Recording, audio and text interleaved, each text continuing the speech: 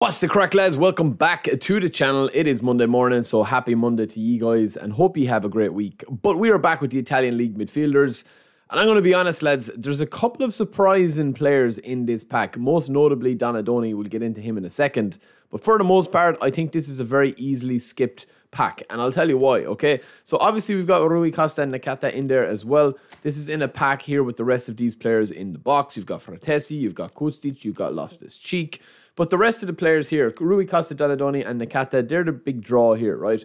So I'm not going to waste too much time. Obviously, a lot of people are probably going to be waiting for, Rummy that's going to be coming soon. We've got a couple of other players like Rijkaard and Hullet to come as well, I think before eFootball 25 comes out. But Nakata is a very decent player. I mean, he's down as a creative playmaker in here. A lot of people don't like creative playmakers, but I definitely think that they have been boosted a little bit.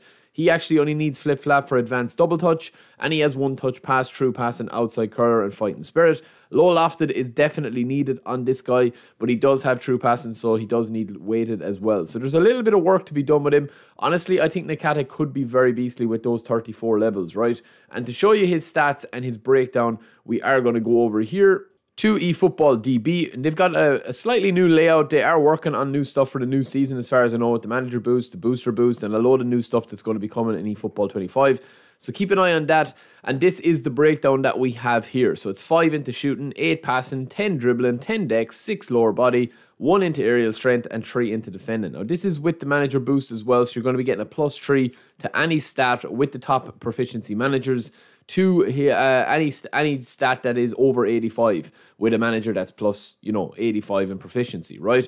But I do feel like that this card is it's a very decent card. I mean, you're only hitting 81 speed, but you are getting that 90 balance. You're only hitting 78 stamina, and that is a concern. But if you double down on the rest of this card, you can actually have quite a phenomenal card here, right? Now, obviously with this as well, I would probably take off a little bit of this to get the low pass to 85, and then that's going to free you up to get a little bit more, just a little bit more into lower body strength, speed there at 83, and the stamina at 80. That's going to make a little bit of a difference with this card, but it's not a bad card. Obviously, there's just, eFootball is a flush with unbelievably good centre midfielders, and as most people only play two-man midfields, which is essentially, if you're playing an attacking midfielder or you're playing anyone out wide, they're not really midfielders with the way that the game breaks down in your chance creation. So usually your two-man pivot or your one-man holding and one-man creative or all-rounder, it is a very important role. And I just don't know if Nakata is going to fill that, compared to some other players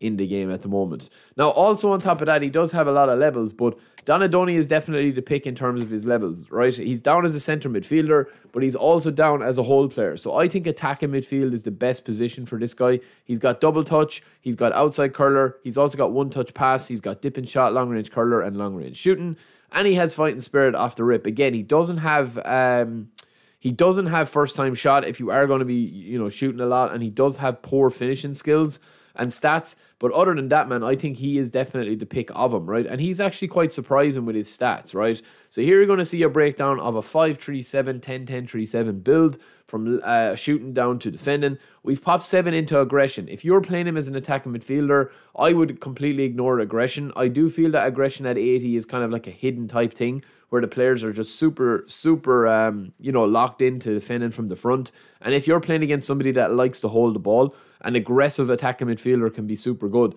But this, again, I mean, if you take out his defending here, right, which is very, pretty still decent at 75 or whatever it's going to be, you'll still be able to free up a little bit more room if you want to go to the dribbling. Now, he is going to obviously have his booster as well, which he does get. And I do feel like that if he has, his booster is going to be nice at ball control, dribbling, tight possession, and low pass. You are going to be pretty much getting all of these stats into the high 90s, or low 90s. You're going to have ball control, dribbling, and tight possession all at 90, and then the low pass here is going to be at 85, just based on that. Now, you can get it up to 89, but you won't be able to, with this build, get it to 90. And I don't think you need anything more than 80, 85 low pass anyway, being perfectly honest with you.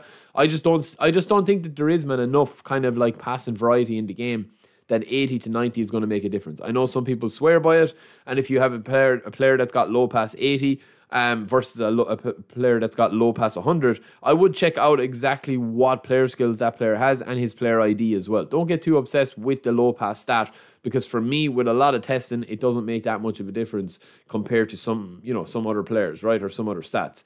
But it is a fine card, and you've got a lot of room to go with this card as well. You're going to have every stat that you could possibly want for an attacking midfielder, apart from the finishing.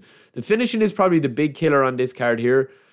Because you're not going to be able to get it to 85, or you're not going to get it into that zone. You will be able to get it fairly high, but you're not going to be able to get it up where it needs to be, in my opinion, to 80. So, yeah, that's probably the biggest, complaint with this card, even with the passing or anything like that. You can max out his balance and his dribbling and all that. But to be honest with you, I think that this is a nice card. And now, obviously, you could take away from this, and you can completely take away from the defending, and you could actually hit the 80 finishing. You could hit that 80 finishing with that build there. Or on top of that, if you don't want to do that, you could actually hit it with the passing. So that's two things just to keep in mind there, that you actually can hit the 90 low pass or the 80 finishing, depending on how you build him up. But for me, I definitely think that one of those two builds is going to be where you go with it and where you kind of lock out with him. And last but not least, we have Rui Costa. So Rui Costa actually has the big time skill, right? Which is going to be the visionary pass. Perfectly honest, lads, I don't think that attacking midfielder classic number 10s are as good, but he does get a fairly nice card and a very nice booster here. He doesn't have a lot of skills that you could want if you're looking to play him as kind of a run and gun. He's more of a slow-based kind of passing first, option right now. He does have finishing, booster, dribbling, and ball control, which is nice, and the balance as well. He's actually got a really good booster. But he doesn't have advanced double touch if you're used to playing with really silky attacking midfielders. He has one touch pass, but he doesn't have low lofted. He doesn't have true or weighted pass, but he has true passing. He has outside curler and long range curler with visionary pass. So it's going to be all about how much stock you put in with visionary pass. And for the build, it's very simple, taking the rest of those and his booster into consideration. It is a fairly decent card, and again, you're going to have the balance, acceleration. You're going to have all of those into the the mid 90s really. If like acceleration is going to be pretty much maxed out. Ball control, dribbling, tight possession, low pass, very very solid, and of course the finishing is going to be at near enough 85 as well. There's a lot to like about this card, but I do feel at this stage in the game, lads, right? And I keep saying this now before eFootball 25 comes out. I would say that unless you are super, super interested in getting one of these players, I would wait until you have a pack that you just can't not spin for. And obviously every pack can be, not spin for if you're playing free to play.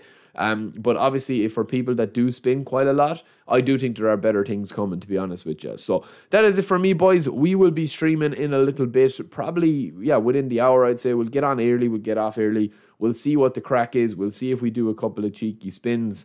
But for me, I think this is a skip. Let me know what you guys think in the comments below. Don't forget to smash that like button and subscribe button on the road to 50k, and I'll talk to you in a bit.